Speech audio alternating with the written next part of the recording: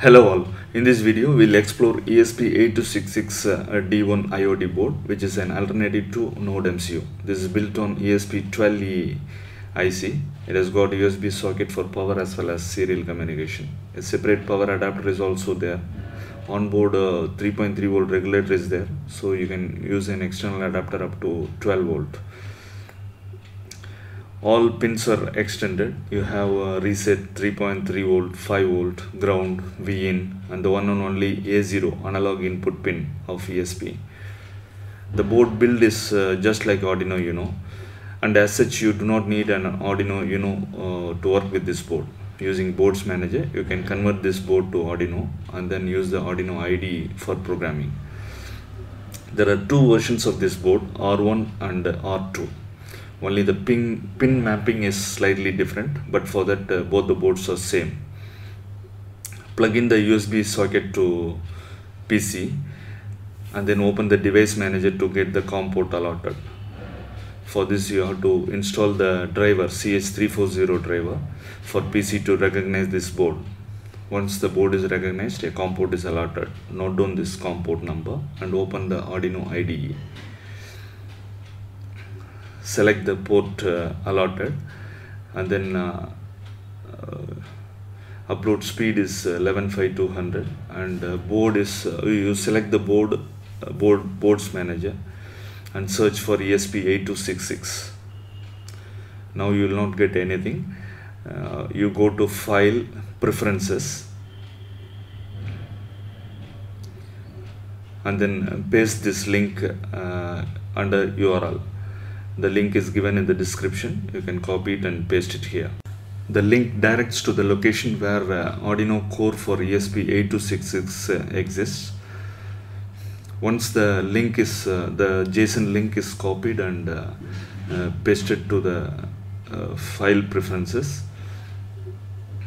you can open the Tools Boards Manager and search for ESP8266 now.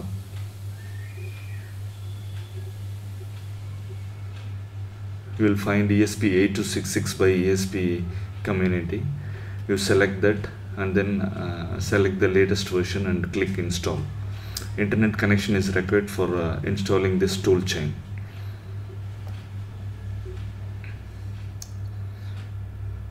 Once the Arduino core for ESP8266 is installed, under Tools Boards, you can see the name WEMOS D1.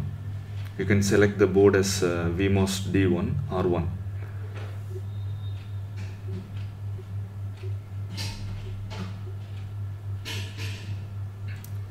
And then select the upload speed as 115200.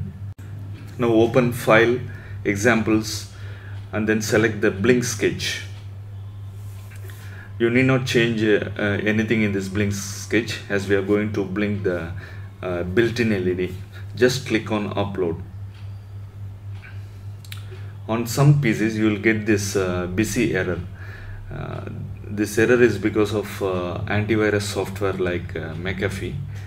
Not all antivirus software will raise this flag. Only antivirus softwares like McAfee will raise this error. Now open the dashboard of McAfee antivirus software and then switch off the real-time scanning for some time, or you can create an exception for Arduino process. Now turn off the real-time scanning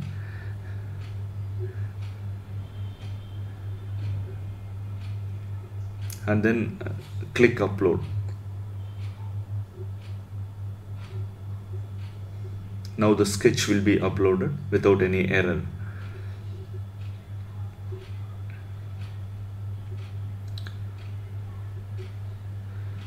The sketch is being uploaded,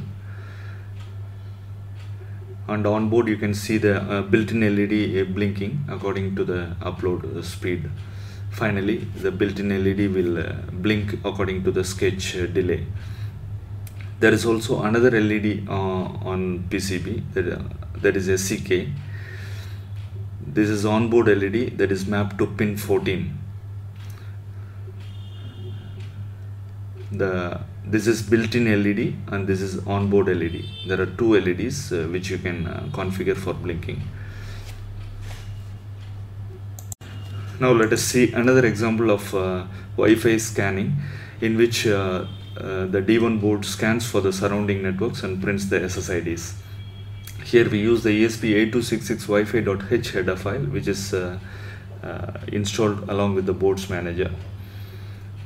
The ESP board is set to station mode using Wi-Fi.mode function. Inside the loop we use the Wi-Fi.scan networks function. This scan networks function returns an integer value according to the number of SSIDs found surrounding. This we assign it to an integer n, and then we use the for loop to print the SSID and RSSI value using the functions Wi-Fi.SSID and Wi-Fi.RSSI.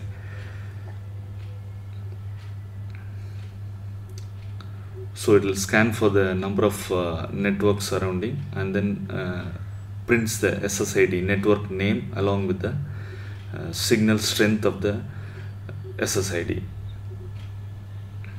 Now click on upload and then open the serial monitor.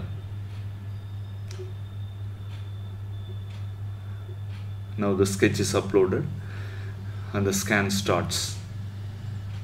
The D1 board will find all the surrounding Wi-Fi networks, that is the SSIDs, and then prints the name along with the signal strength.